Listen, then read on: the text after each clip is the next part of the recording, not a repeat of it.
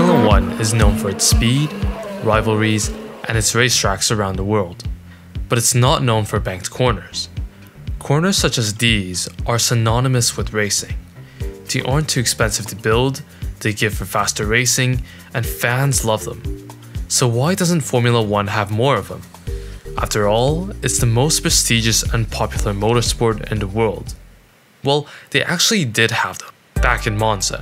Nope, not this Monza, this Monza. The old Monza track is famous for having 38 degrees of banking on its corners.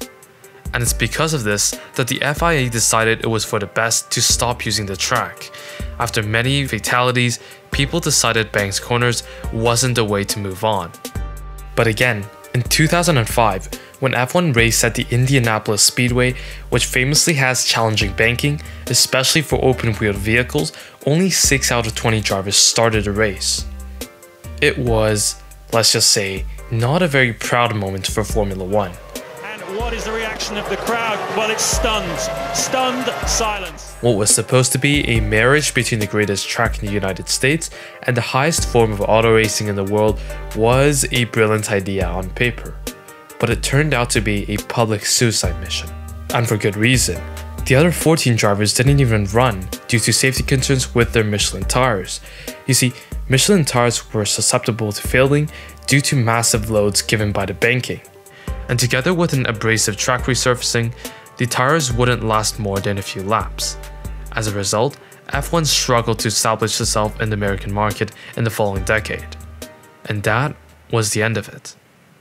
Until now. Verstappen continues on his way and takes that high line around the banking at turn 3. A slingshot on the exit. Verstappen as we watch Hamilton coming off the banking. F1 has slowly been pushing for more and more tracks featuring banked corners. First with Zandvoort, who's famous for having 18-degree banked corners in Hugenholtz and Arie-Luyendyk. These corners are 2 times that of the banking at Indianapolis 20 years ago, but incredibly, it was not only safe, but it offered a great spectacle for fans in the grandstands. The flag, turn up to the max, listen to that roar! You see, whenever there is a banked corner, there are 2 routes drivers can take. The tighter, shorter line with lower speed, or the longer line with higher speed. Let's jump on board with Max here. Now, there are 2 lines you could have taken. The normal racing line into the apex, as if it were a regular flat corner, or a wider but higher line. This is because the corner is shaped more like a bowl. The lower part of the corner isn't actually that steep. It's close to around a few degrees banking, while the steepest section is around 18 degrees. Max chose the latter. Now, because of the steeper banking, the cars naturally slow down and brake harder and faster into the apex. They also get more downforce and obtain a faster minimum cornering speed due to the centripetal force provided by the slant of the track. These give more overtaking possibilities, which we saw in action in Zandvoort over the past few years. Oh, this could be special. He loves turn 3. Once again, Max Verstappen carves his... Saudi Arabia's Jeddah Corniche circuit also followed this, offering a 13-degree banked corner on the track. Drivers and fans alike loved these additions and wanted more of these in Abu Dhabi, for example. And in 2026, the designers of the new Madrid street circuit are planning for potentially the steepest banked corner in the F1 calendar. But why is F1 so hesitant at creating more banked corners? Banked corners have become commonplace with racing because of speed and overtaking possibilities. Okay, picture a Formula 1 driver making a turn. They need a force to keep them on the track and not make them fly off. This is called the centripetal force.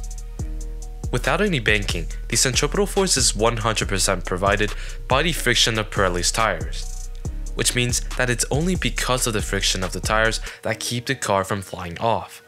So when you hear Lewis complaining about his tires wearing off, we're gonna lose this rain runner. I can't look after the tires anymore, they're dead. It's because their tires go from this to this, and they simply have a tire with worse grip, which makes cornering much more harder.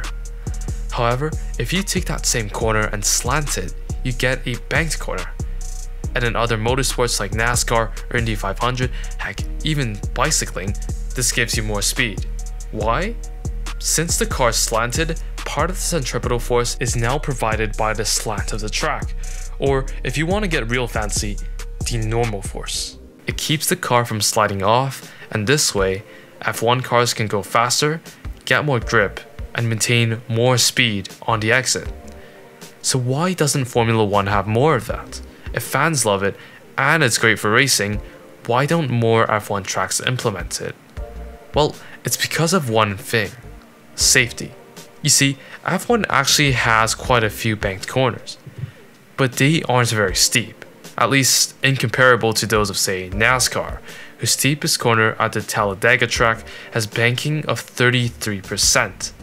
Compare that with F1, which has less than 20% banking. And the especially steep corners we see in Zandvoort and Saudi are mostly low to medium speed corners, meaning the drivers drive slower through those corners. For example, F1 drivers lift to around 4th gear in turn 13 of Jeddah and turn 3 of Zandvoort instead of going flat out. F1 tires are just not designed to cope with the sustained forces that you normally go through in a high-speed banked corner. This is also why in Zandvoort, Pirelli wanted to make a harder compound of tire just for the race. The load, coupled with F1's open-wheel design, puts a lot of stress on the tires, which of course aren't made to last a full race. And that's why if Formula 1 returned to the old Monza circuit with its 38-degree banking, which is more than 2 times that of Zandvoort's, the banked corner would be taken flat out, and that would generate tremendous loads on the Pirelli F1 tires. It just wouldn't be safe for the driver nor the fans, especially when incidents such as these occur. Hamilton's going to try again, this time on the inside, a continent touch! Verstappen is out of the race, and that's a big crash into Cox! The FIA and the track engineers have safety on their priority list as they want to eliminate the possibility of catastrophic racing incidents. Out of turn 3, and that looks very nasty indeed, and unsurprisingly, that is a red flag. But more importantly, Formula 1 cars are machines that are designed to negotiate flat, tight corners without banking, due to the incredible amount of downforce keeping the car on track. The front wings we see in today's F1 cars are the most advanced ever, capable of generating enough downforce for the cars to negotiate any corner on the racetrack, banked or not.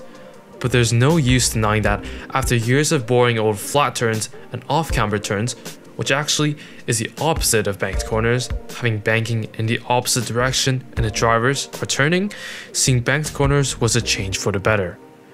Even Fernando Alonso voices approval for implementing more of these after seeing the success it received in Zandvoort, and he's not alone. People say that safety isn't always exciting.